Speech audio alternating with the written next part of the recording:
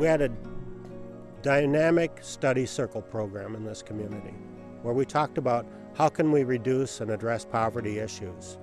And we had people from age 75 down to 15 involved in that process. We had people sitting at the table discussing what are your experiences, and that basically people are the same.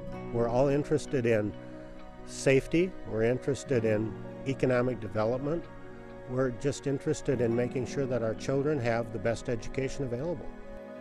When we got to the study circle large meeting, our ESL families, who many of them didn't speak English or speak it well, stood before a crowd of 100 people and shared their concerns.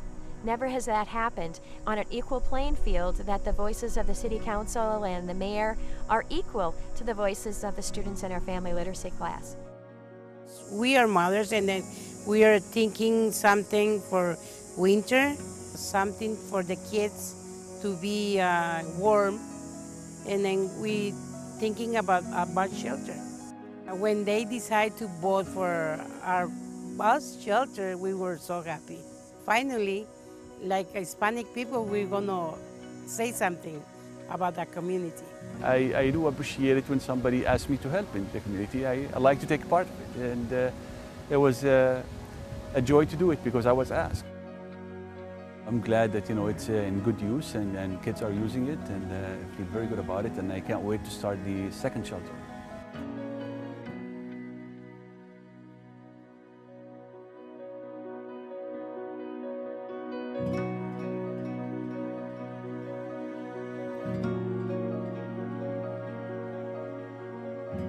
They'll see the hole and they'll see the green and they'll realize that it's for recycling.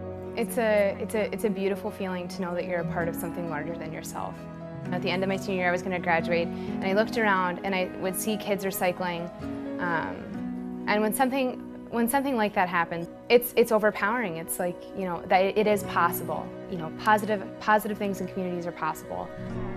We're bonus. That we're always late for everything. That we have 30 kids. Like, those are the stereotypes that I think about, or that I've been told that that's what a Latino is. But I really think that it's up to us to really break that stereotype. And I think that I was leader before Horizons started, but I feel like Horizons gave me that jump to actually fulfill my potential. It gave me that voice and those leadership skills that I didn't know I had until Horizons came along. Horizons is about revisioning. It's about revisioning your community and picking those unlikely leaders and bringing them with the leaders that are already in place, and then creating solutions for the problems that your community is facing. Mi deseo para St. James es de que crezca y tengamos mejores opciones para nuestros niños.